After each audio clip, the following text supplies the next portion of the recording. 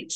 Good morning, everybody. Thank you to all of you who are joining us here today for a presentation, again, on the English Language Certification Exam for international TAs. The International Students and Programs Office within the Global Initiatives Unit is pleased to partner with our colleagues at the Division of Extended Studies, International Programs, to provide more information about the new ELCE processes and policies to our campus community. We are joined by students, staff, and faculty today. My name is Gabi Hoffman. I'm the Assistant Director of Student Experience and Engagement at the International Students and Programs Office. We are fortunate to host our colleague from the English Language Institute at the Division of Extended Studies, who I will have introduce herself momentarily. We also have Sarah Carvalho from the Engaged Teaching Hub here to help answer questions from the audience.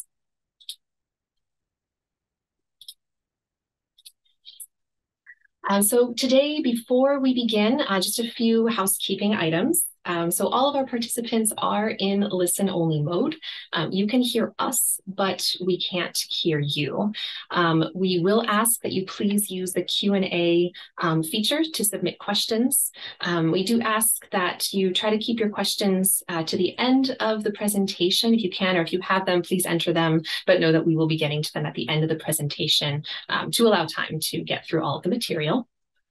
We are recording this presentation, so for those of you who might need to leave early, those who may not be able to join today, do know that it is being recorded and should be available by Monday at iwebinars.ucsd.edu. I will also be sending a copy of the recording out via email, so everyone who participated has that to hand. So with that, I'm going to go ahead and turn it over to my colleague, Jessica, to introduce herself and begin our presentation today. Hi, everyone. Thank you so much for coming. I'm Jessica Quinn. I'm the ELCE coordinator here at Division of Extended Studies. So I'm new to this role and happy to present on some of the particulars of the program, although I may not have all of the answers, so we'll be investigating together. As you can see here, our policy for English proficiency for teaching assistants is that all international graduate students are required to demonstrate a high level of oral and oral competence in the English language before they can be appointed as a TA. This is a condition of employment, and it's up to the hiring department who would hire a student as a TA to ensure that their employees qualify and follow these policies. So we want to ensure that we're following the policies that were recently adjusted to help the alignment of admissions policies for graduate programs and this language proficiency requirement. So you're an international student and you want to become a TA either for your department or a different department. We'll call them the hiring department. On my next slide here, I have a little bit about the process of how that works. For the ELCE, you don't have to come to us. Instead, you will first apply to a TA position, an open position in any department that you feel you're qualified for. It's up to the hiring department in step 2 here to check your application and determine whether you've already satisfied the requirements for English language proficiency, or if you need the ELCE, the English language certification exam. If necessary, I can help to consult and interpret our policies, and sometimes we have taken questions to the graduate division as well. So there's sometimes a little bit more involved because every student has a particular situation, although our policy tries to cover the most common situations. If you do need to take the ELCE, could we go back? If you do need to take the ELCE, the hiring department will coordinate the date and time with me on your behalf. So you do not need to schedule it for yourself, but you do need to be in communication with your hiring department to make sure that you're available at the times proposed. The sessions will take place on Zoom, and I will communicate the results to the hiring department, who will then move forward with your TA appointment if possible. And later on, I would send you an individual score report that you would be able to take to other departments or future quarters if it's necessary.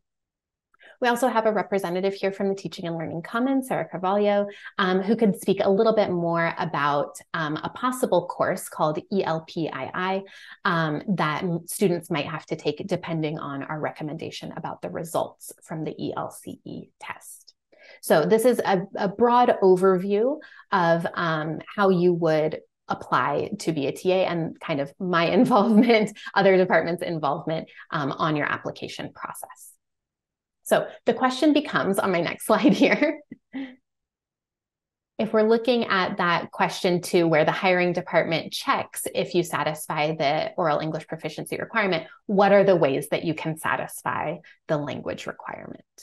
So students can satisfy the requirement first if they have submitted a sufficient speaking score. Second, by taking our test, the ELCE. But newly in the yellow box, our new policy is that you may be able to satisfy this requirement if you have completed your most recent degree from an institution where English is the sole language of instruction. On our website down here at the bottom, I would encourage you to click on the link and check out the policy is explained there. There's an accordion menu at the bottom with some more details. You can check whether your institution is listed on the WHED website as having English as the sole medium of instruction or the only medium of instruction. And that is the measuring tool, that is the technique we are using to check whether English is the sole medium of instruction. And according to the graduate division, no other information plays a part in that decision. So there's no other way to certify that. We're using the WHED website only. There's the question comes up then, if you've submitted a TOEFL, IELTS, or a Pearson Test of English score, what is a sufficient score? So we have our cutoffs at the time of admission when you submitted those scores with your graduate application. If you showed a valid score of 26 or higher on the TOEFL, 8 or higher on the IELTS, 84 or higher on the Pearson Test of English. And for TOEFL and speaking, those are speaking sub-scores. So we're not looking at the total, we're not looking at the average for the IELTS, we're looking at the speaking test in particular. If your score is at or above those indicated, you are exempt from the ELCE. You have already shown your English proficiency. If your score is below these cutoffs, that's when the graduate division requires that you pass the ELCE, unless your most recent institution was one where English was the sole medium of instruction. So if you need to move on to taking the ELCE, we do have some qualification requirements that should be listed right underneath. There we go. You're eligible for the ELCE with scores between 23 and 25 on the TOEFL speaking, between 7 and 7.5 on the IELTS speaking, and between 66 and 83 on the Pearson Test of English. If your scores are below these cutoffs, I have a little bit more information here as well. Scores lower than these cutoffs indicate to us that further language work is needed. So we require students to work on their oral production, work on their language skills by providing proof of taking some sort of course. For example, our Division of Extended Studies ESL department offers courses in communication and speaking skills or in pronunciation and fluency. And so I can recommend a couple of those classes to students who may need to work on their English skills before they qualify to take the ELCE. A little bit more here about what the ELCE is and how the process works. The purpose is an oral English proficiency test because you will be employed as a TA. Your main function is to communicate verbally. We do not use a written exam.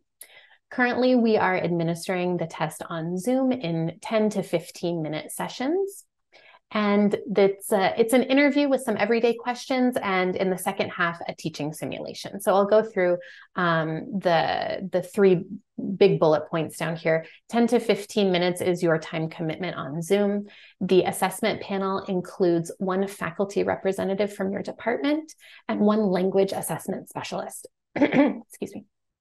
So the language assessment specialist might be me from international programs at the Division of Extended Studies, or it might be one of my colleagues who are trained in assessing language skills. We do a quick welcome, check your ID, give you a little introduction. The first part is general English conversation that functions as a warm-up.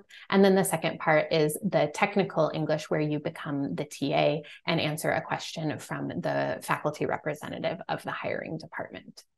Again, I have a link down here at the bottom to our frequently asked questions on our website. So it might answer your more particular, more detailed question about the test. You can check there. During the test, we're going to assess you in a variety of different skills. We're listening for your pronunciation accuracy, how you understand our questions and handle answering those questions, your general and technical vocabulary, your overall fluency or smoothness of your speech flow, your grammatical accuracy, and how you organize your ideas and communicate clearly. The possible results that might come out from this test are at 4 levels, with pass being the highest, did not pass being the lowest, and a couple of options in between. So I'll give you a few more details about these on the next slide. A score of pass means that the candidate, the TA candidate, can TA in the session immediately following this test. No other requirements apply. A slightly lower score, a pass with conditional certification, indicates that this student might need a little bit more support in oral production. And so we're going to require the student to contact the Teaching and Learning Commons and take the ELPII course for support concurrently during that first testing session. Or if there's not an immediate TA appointment, the student could take the ELPII in the session before TAing. Thank you. Slightly lower score, the provisional pass. We will allow the student to TA. We will ask them to take that ELPII course for a little bit more support in oral production. And we will also ask that student to test again so we can get confirmation of improvement in oral production. So if that score is the result of your test, we'll put you on the list for testing during the next window before the next quarter starts. Our lowest score descriptor did not pass means that the student cannot TA in the session immediately following the test. If the student has a TA requirement in their department, we're going to ask them to take the ELPII course, and we'll want to see them again for another ELCE test. There are some applicants who do not have a TA requirement. The department policies might differ on this, but in short, the student cannot TA, but doesn't need to take the ELPII course and may need to test again if they want to TA in the future. A couple more details here about some particulars. If you need to take the test again, we can absolutely schedule it for you. PhD students must qualify by the 3rd test, MA students by the 2nd test, unless you're in the CSE department. So we do have some tricky situations that might come up. And so now I'm happy to answer questions. I hope that I gave a nice overview.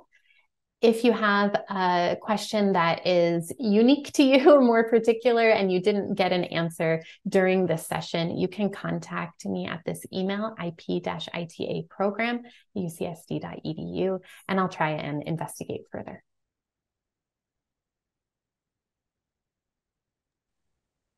Thank you so much, Jessica, for that information. As you mentioned, yeah, we're going to take some time to go over questions. If you do have more particular sort of case-specific questions, I think, Jessica, it's probably best, as you mentioned, to email directly by the email on the slide prior. I'll put that up again just so folks have that available. But for more general questions from our students, our staff, any faculty who are joining us, we will go ahead and take a moment. I will go through here and see if we might be able to have someone can answer maybe out loud. So from a student, we have a question here. What if I've taken an oral communication course at a community college? How does that help me in this way for this exam?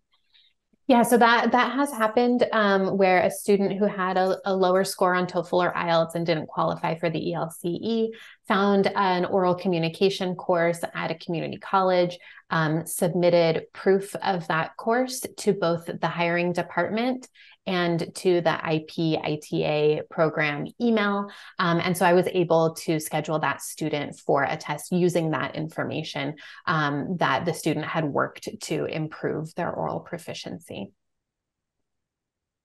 Thank you. We have a question here from a staff member asking, how can advisors help students prepare for the ELCE? Great question. If you are in a position to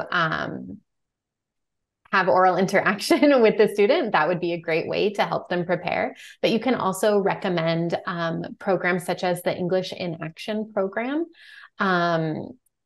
or other ways that students might work on their oral proficiency by joining a student organization, getting other types of social interaction, or taking a course on their own that might help them improve their oral proficiency. I also recently saw a short research video, I think it was last spring,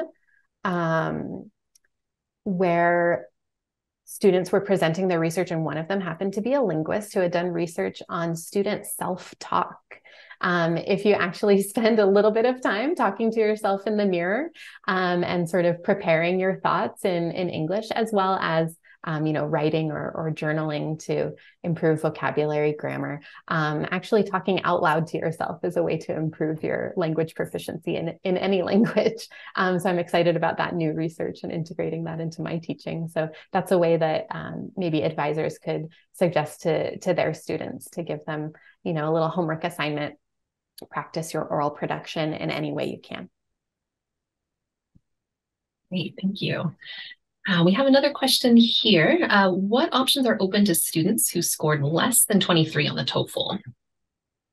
Less than 23 on the TOEFL means that you would not qualify to take the ELCE in this session. And so we would ask that you take a course to improve your oral proficiency. A couple of courses available this fall from our ESL department at the Division of Extended Studies. One course called Conversation Improvement is a live online course, and one course called Pronunciation and Fluency. So those would both be approved as proof of helping you improve your oral proficiency. Students in the past have also been involved in the English in Action program. There's no proof of that yet, so I'm working on a form that students could use just to sort of document their involvement in that type of program or any other outside activities that would help them to improve their English proficiency. The information that I have shows that a student who scored below 22 on the TOEFL, below 6.5 on IELTS, or below 66 on the Pearson test speaking would be required to take 2 courses. So I do have a few more recommendations from the Division of Extended Studies ESL department on what the second course could be. We have a few courses offered called Mastering Your Public Speaking Skills or Mastering Your Presentation Skills. And so those would qualify as a second course if a student needed to take 2 or wanted to take 2. Great. Next question we have here, both of these are somewhat related, so I may ask them as one. One is just wondering, will I need to submit a diploma or anything of that nature for the most recent degree with English as the main medium of instruction as the only language proof? What proof do I need to submit in this way? I would address that question to the hiring department. I don't have any access to student records because I'm in a separate division of the university, so I cannot check a student's previous degrees obtained or any of their admissions information. So it's up to the hiring department how they want to determine the student's qualification there. it's their role to fulfill the GEPA policy or ensure that students have satisfied the language requirement according to the GEPA policy. So I'll put that on the hiring department. And the question here that it's somewhat related, the student says they've obtained their bachelor's degree where English was the medium of communication. However, they don't see it listed on the official WED site that you mentioned. Is there any other way I can waive the test or some kind of proof that I can provide? I would escalate that question through the hiring department to the grad division. A similar question like that did come up before, and I got information from the associate dean that only the schools listed on the WHED website were going to exempt a student from the ELCE test. But a hiring department is able to ask for a waiver from the grad division. That information is on our website as well about who to contact at the grad division. And there's a question here, some of the courses you were mentioning earlier that are offered through the Division of Extended Studies on improving oral fluency and so forth. Is there any way to put those in the chat, or is there a web page where those are listed by chance? Sure, let me get the link. Information should be updated on our ESL page with the fall courses that are being offered right now. Enrollment is ongoing. The two courses that I mentioned, Conversation Improvement is a live online course. Pronunciation Fluency is also a live online course. So that means that they have set meeting times, but they're via Zoom. So you don't have to travel in person to our campus. For a second course, if a student does need to take two, we have Mastering Your Public Speaking Skills, and that is an in-person course. The unit loads for these courses vary, and so does the cost, but I've heard that there may be funding available from hiring departments.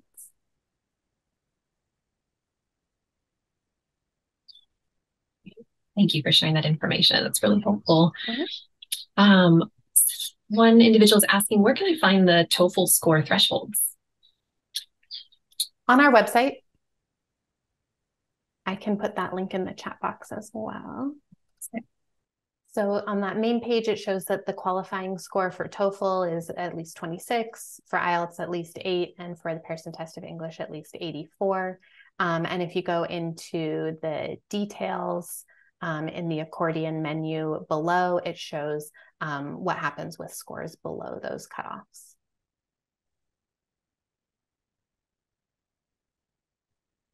And I know you touched on this earlier.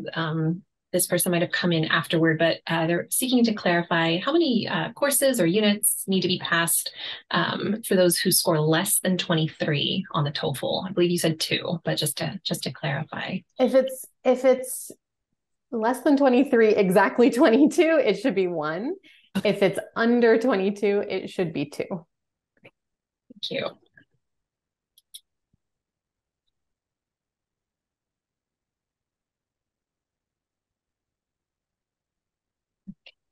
Sorting through some further questions here. There's one here, I don't know if we're able to address this or not, but someone is asking, does UCSD accept Duolingo speaking test? Depends on who you ask. I know that there are some programs within Division of Extended Studies that I think do accept Duolingo. I don't believe that undergraduate admissions or graduate admissions do at this point.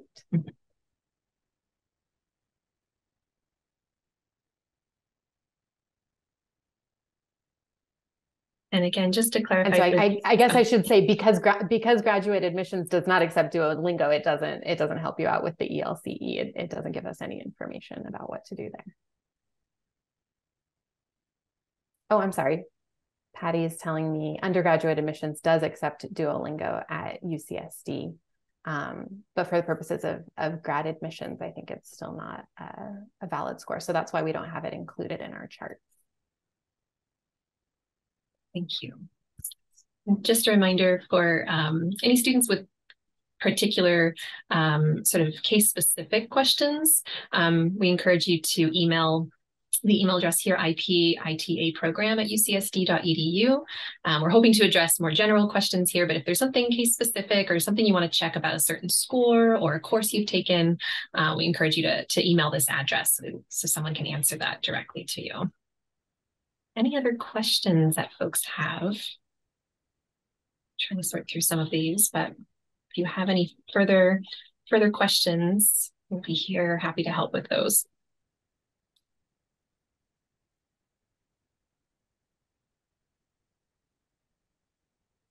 There is one question here. Someone asks, while taking one of the two courses that you mentioned, should we take them for credit or no credit? If it's possible to take a course for credit, we'd like you to take it for credit because that way it will show up on your transcript that you did the work.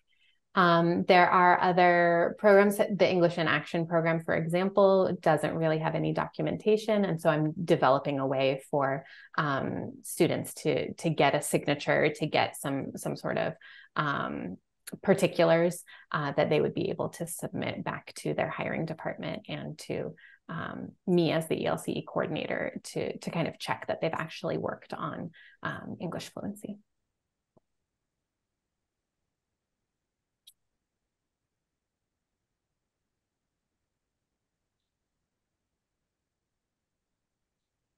There is a question here. If someone's received a 7.5 IELTS speaking score, I would need to take the test, right? But if my department determines that I don't need it, I don't have to take it, right? The department does not play a role in determining. We only should be following, or department should only be following the policies published and approved by the grad division. So a 7.5 means that a student should be taking the ELCE.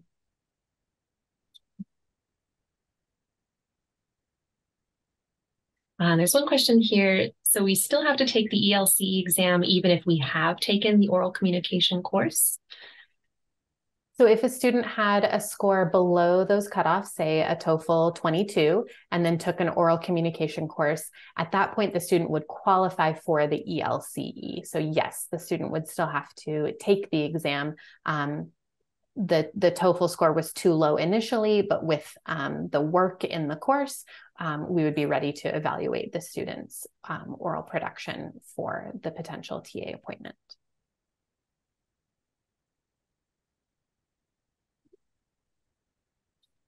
And for those of you who might have joined us a little bit later, do know that this presentation was recorded. So some of the questions we're seeing regarding course requirements and how many need to be taken and so forth based on score.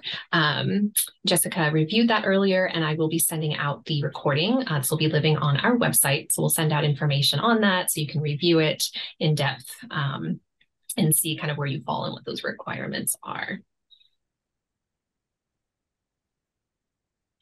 There is one question, should we pass the specific courses that you mentioned, or can we pass any courses related to sort of speaking oral fluency? Yeah, as long as the course is related to fluency, oral production, you can submit it for approval. Our courses are not required. They are suggestions because we offer them, we have them available. They're, through UCSD, through Division of Extended Studies, so I'm familiar with them. But outside courses are potentially acceptable. One student, for example, completed a course through San Diego City College. So courses from the San Diego Community College District, Miramar, Mesa, City College, could potentially be acceptable. All right, it looks like we have gotten through most, if not all, of our questions this morning. So I just want to thank you again, Jessica and Sarah as well, for all of this helpful information. We hope this was helpful to all of you who joined us today. As I mentioned, this has been recorded. We will be posting this on the International Students and Programs Office website in the coming days. And we'll be also sending out by email for those of you who joined the webinar, so you have that direct link. Thank you, everyone. Again, have a wonderful rest of your day, and we look forward to welcoming you on campus soon.